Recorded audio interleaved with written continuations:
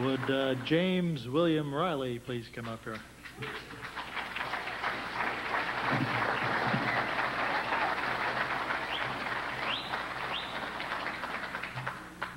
No one could predict when Bill Riley was born in Amherst in 1950 that he would one day develop into the powerful 5'11", 195-pound NHL right winger he was to become.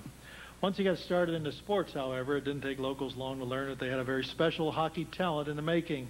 In '68, when he reached an age where junior hockey became a possibility, he not only made the Junior B Amherst Ramblers, he was voted their most valuable player. He then moved up to play in Junior A for the Halifax Atlantics. The reality of making a living reared its ugly head, and he went west to find work in a British Columbia company town. He joined the local team, the Kitimat Seniors, where he was their high scorer for 4 years before turning pro and moving on to the Daytona Gems. In the International League, his sterling play in leading them to the league championship in 1976 opened the eyes of scouts from the Washington capital area, as their scouts were then seeking talent for their fledgling NHL franchise. Washington was especially interested in Riley in an attempt to lure some of the District of Columbia's black population into the seats. It's true that black players Willie O'Ree and Mike Marson preceded Riley into Major League Hockey, but they never really made it. Riley was the third black in history to play NHL hockey and the first to really make the grade for more than a short look-see. He was also the first Nova Scotian black to do so. No one worked harder than Bill Riley. He was called up to the Washington club near the end of the 74-75 season, but saw limited action. Midway through 76-77, he was called up again and responded with outstanding, very physical play.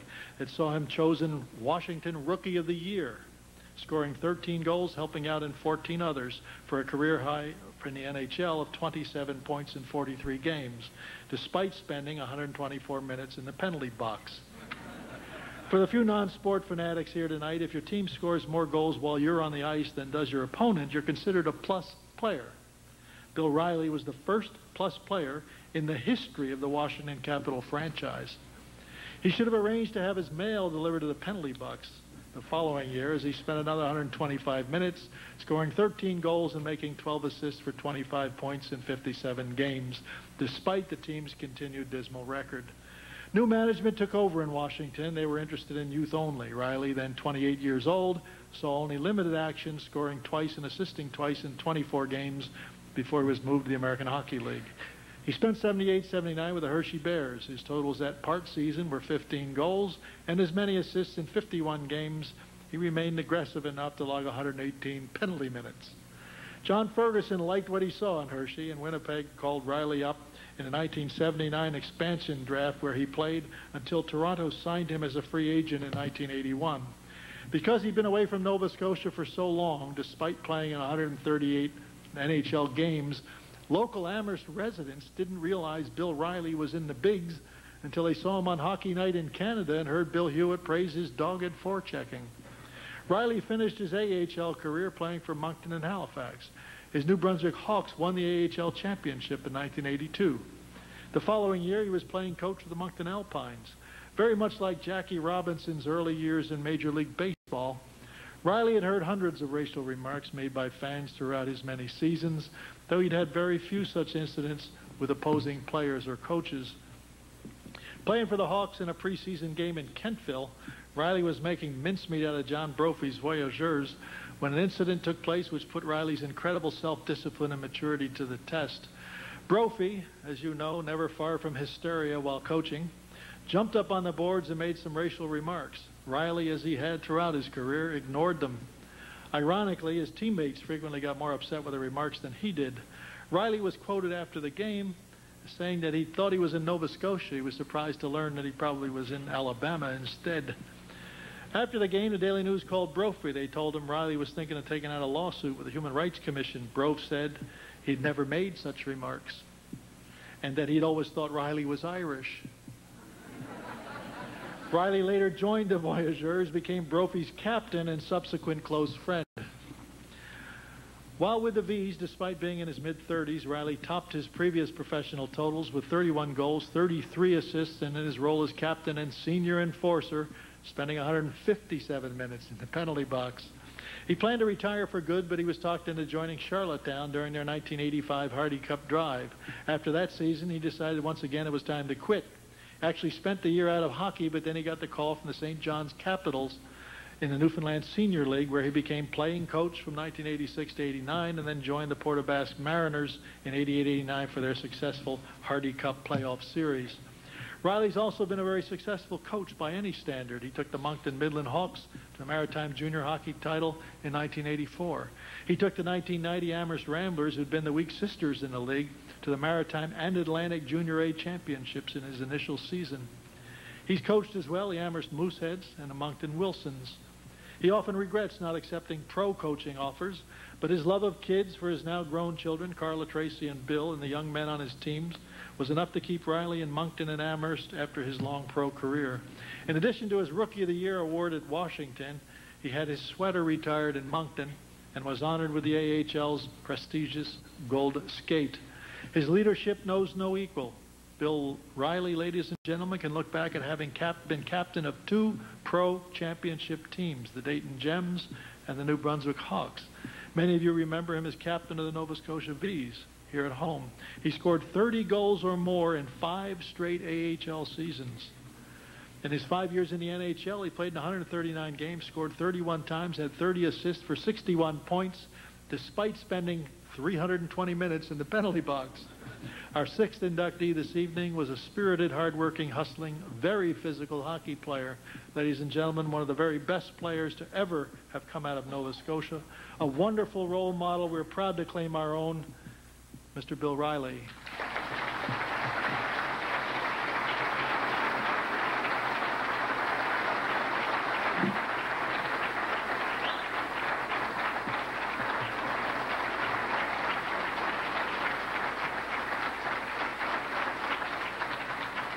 Double billing for Peter Hazelhurst of Coca-Cola. Peter, would you join us, please, to make the presentation to Bill?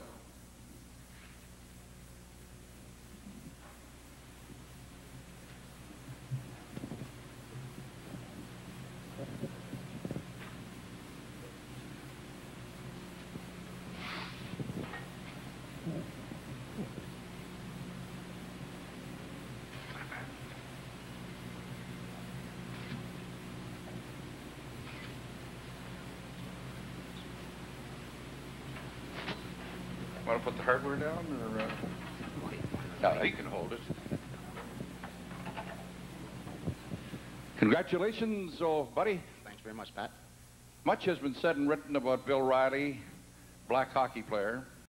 Bill Riley, I'm sure, would be much prefer to be remembered as a great hockey player who happened to be black. Well, I suppose so. I mean, I'm always proud to be in black, and I was proud to be proud to be a Nova Scotian. So, and I was, you know, very happy and fortunate enough to live my dream to play in the National Hockey League.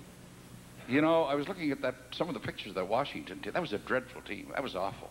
that was the worst team ever put together. I'm glad they were bad. That way I played in the first line. So you know how bad they were. Not only that, he did. You scored 13 goals in the National Hockey League in each of 2 seasons. That was a tremendous accomplishment with that team. Yeah, without question. And like, I only played like 40 games one time, and I think it was 47 or 50 games the next time. So I was thinking back on it. Scott Fraser from up in Moncton scored 10 goals for Edmonton in last year and a half a season, and he just signed for 1.4 in New York.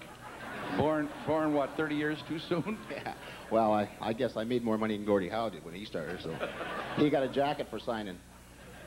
I'm not sure how many fans, black fans, the Capitals attracted in Washington that year, but one thing is certain: Bill Riley blazed the trail for a lot of people. Because today, I think there are, what, 12, 15 black players in the National Hockey League? Yeah, without question. Like there were a lot of things that happened that I probably could have raised a fuss about, but if I had I don't think that the other kids would have got the opportunity. So I just sort of rolled with the punches, and you know, I enjoyed going to the rink every day, and I just couldn't believe that somebody would pay you to play hockey, because I think it's the greatest game in the world. You know, much is said, and with all due respect to our dear friend Willie O'Ree, who was the very first black player in the National Hockey League.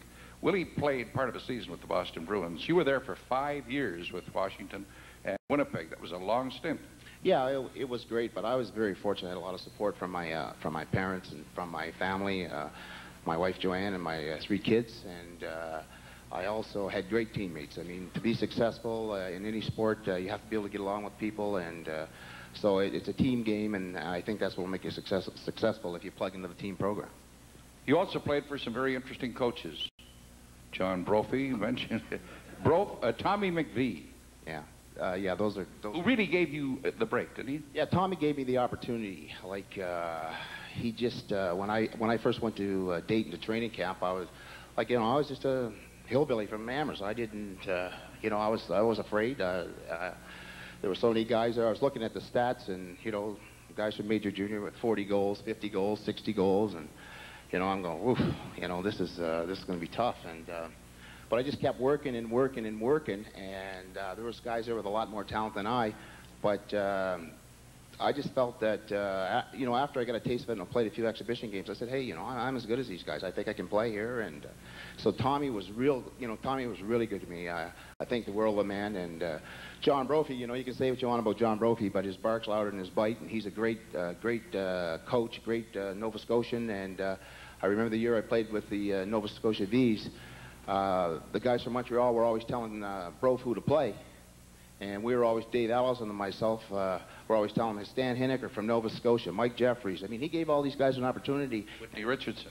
And Whitney Richardson. Those kids would have never got an opportunity to play if it had not been for John Brophy, so I have nothing bad to say about John Brophy. Bill, are you going to get back into hockey quickly? Maybe after hunting season.